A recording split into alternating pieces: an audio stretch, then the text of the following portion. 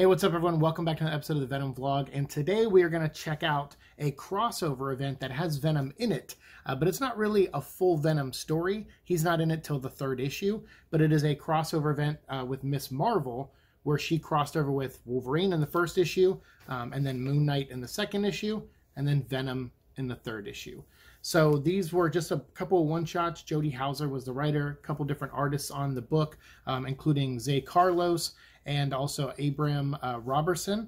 And I forget the name of the artist on Venom. I kind of liked his artwork, Dave Wachter, or Watchter, maybe. So yeah, sorry if I'm mispronouncing that.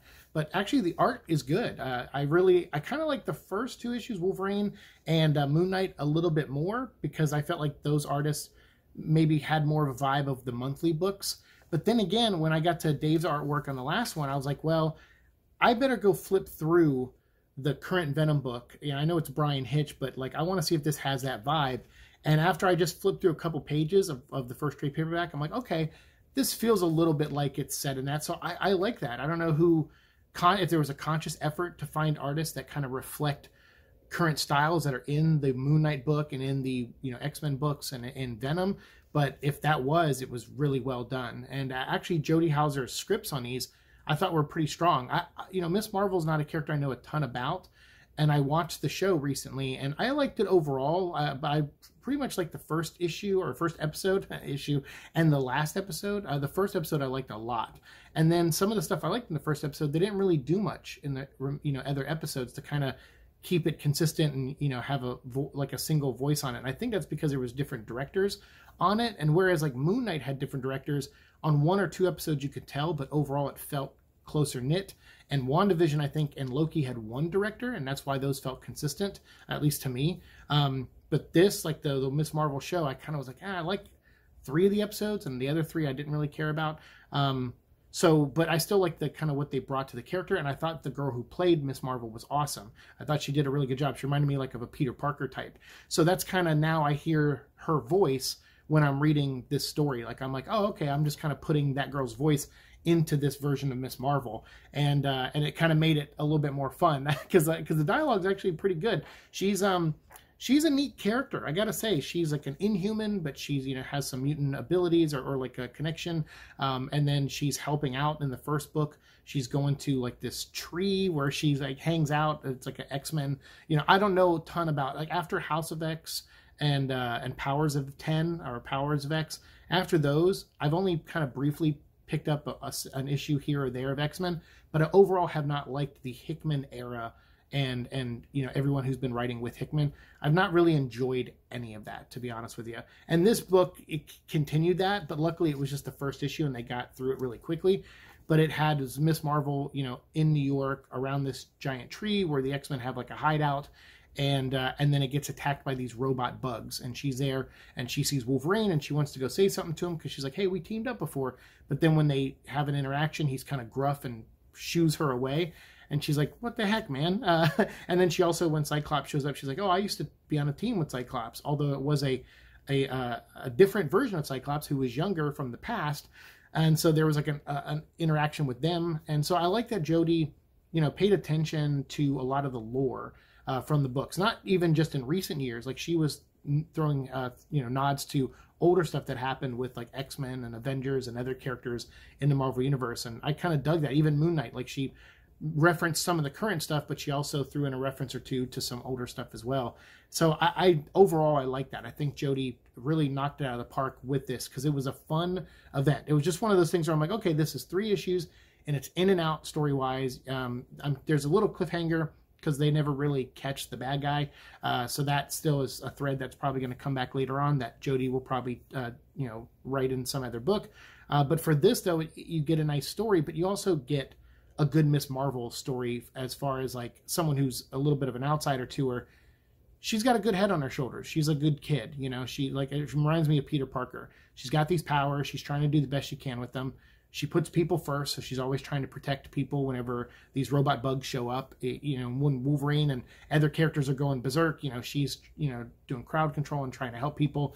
Same with when Moon Knight shows up, and then also, but Moon Knight is a little bit more aware than like Wolverine was about other people in danger. Not that Wolverine totally neglected people. It was just, he gets he gets emotional in battle. But he didn't really put anyone in danger, but you just had Miss Marvel just kind of, just in case, going like, hey, everyone back up, get away. And then the X-Men show up and they're like, all right, everyone, we're closed for the day, get out of here. And they kind of drive everyone away as more bugs show up. So the first issue, that's pretty much what it is. And here's some of Z. Carlos's artwork, which I really dug. It's just so that's when the first bug arrived. And then you got some X-Men showing up here. So yeah, I dug this first issue. It was a good setup. And you're like, all right, who's the bad guy? What's going on? You know, and they have cool other mutants show up. It's not just Cyclops and Rogue and Storm and Jean Grey and Wolverine, but you also get like Armor and M show up, who is Penance also. Like they, you know, continued that story on from the Generation X comic books.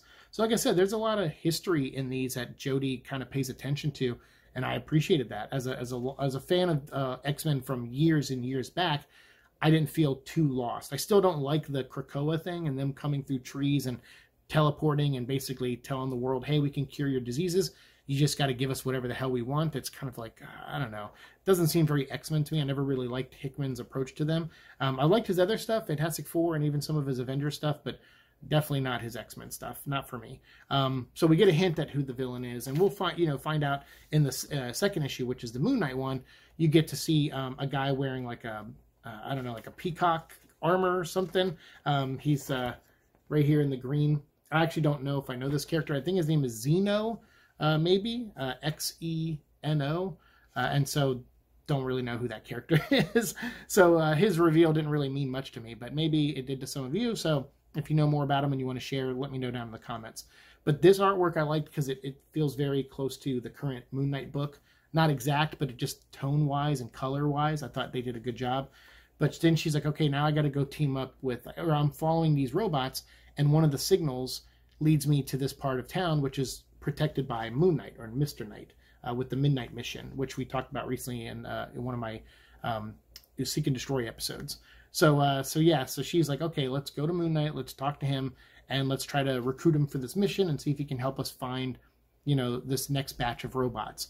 And they do, and it turns out it's a trap to lure Moon Knight in, because they're targeting, these robots turns out they're targeting certain people with certain powers. So Wolverine, they got a little bit of his healing factor. A couple of them got into the Krakoa tree in New York and extracted some DNA from different mutants there, including Armor. So all that is going to play out in the third issue when that DNA starts getting used to create things. And basically this Zeno guy is looking for an immortality thing. He wants to live forever, and he's promising people, you know, this guy who built these robot bugs, he had a terminal illness. So Zeno was like, look, if you build me these bugs and we extract some of this stuff, I can give you something that will make you immortal. And so that's kind of how he gets people to work for him, is he's promising them immortality. And he's trying his best to stay off the radar, but Miss Marvel is being a young kid who's like I said, got a good, you know, head on her shoulders, and she's really committed to this case. She's like, no, we're going to solve this. We're going to figure this out. So she really locks into this, and I liked it a lot. But she's teaming up with characters like Wolverine, who's kind of gruff. She's teamed up with him before. He was one of her first team-ups, actually, and I think Jody references that in the first book. But Moon Knight she's never really met before, and so she's like, yeah, this guy's got a weird reputation. And after hanging out with him for a little bit, she kind of sees, okay, yeah, he's a little different. But they also bring in the current book, they bring in Hunter's Moon. So you actually get a team up with Hunter's Moon, Moon Knight, and Miss Marvel all attacking the bugs, who have now combined together to make a giant robot bug thing. So only way to fight that, you need a giant yourself maybe. So they summon a little bit of the power of Khonshu, and you get a little bit of a giant Khonshu battle against the robot. So yeah, it was cool. I like this issue though, but I'm really loving the current Moon Knight book. And I get a little protective when I like a book, because then I don't want it to cross over, because then other writers will put their voice on the character and it doesn't seem like it fits. But Jody, you nailed it. Like, you know, if Jed MacKay is ever, you know, gets behind on something or does a crossover event or something with Moon Knight and other characters, I hope you co-write it with him, because I thought your voice for Moon Knight in this was great. And with Hunter's Moon, it seemed like you really understood who those characters were, and then did a great job writing them in that issue. And then the final one, this is the whole point of the Venom vlog, is we actually get a story here with Dylan Brock. So the last Venom book I reviewed that was current, I think was issue 200, and it was like right after King in Black. and Dylan was given the symbiote, and Eddie went to space to become the King in Black, right? So that's the last I've read. I don't know any of what's going on right now with Al Ewing. I mean, I know a couple things like with Meridius and stuff because I read the Thor issues, but I'm going to dive into that more coming up soon. So I thought I was going to be lost in this one, and I thought it was going to be Eddie, King in Black, showing up to team up with Miss Marvel, but it's not. It's actually Dylan. Yeah, they actually tell a Dylan story. So I'm like, oh, cool. I don't need to have read really anything, because I know Dylan is Venom on on the streets of New York and stuff. So this is great. Although no, he still has his chain with him. I'm not a big fan of that design. But yeah, it's cool because I'm like, all right, all you need to know in this is that Dylan is Venom. But some of the dialogue, I will say, feels very Eddie, like 90s Eddie. So I don't know if that's just the symbiote having that personality, because it was bonded with Eddie during that time and it's just coming out in Dylan, or if Dylan's just a lot more like his dad with bad jokes and bad 90s references than I thought. He doesn't really make a ton of references, but I just mean like his cadence and the way he talks and the types of threats he makes. Like, I want to taste your insides and stuff. I'm like, yeah, that feels very, I guess Eddie Venom. But then again, pretty much most people who had the symbiote said something along those lines at some point while wearing the symbiote, maybe with the exception of Spider-Man. So yeah, because Matt Gargan wanted to eat people, and I'm like, okay, so maybe it's more symbiote than Dylan in those scenes.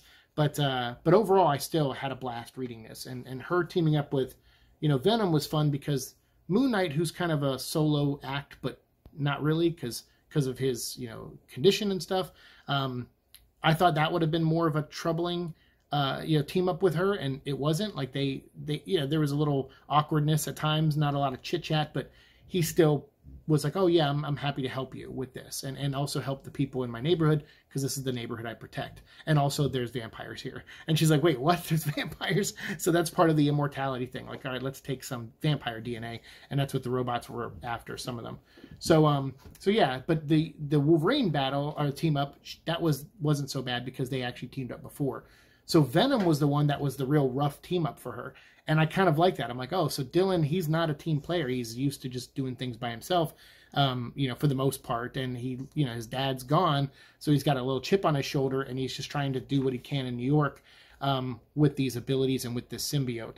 So I do like that. And I thought that them two being like the more difficult team up made this more fun because they're both kids. And then she starts realizing, she's like, he does not sound like an adult. He did at the beginning. He sounded like the Venom I've heard about, but now he doesn't. And as they find the guy who built the robots, and he's injecting himself with the immortality drug, that's when she starts realizing, okay, this is not Eddie.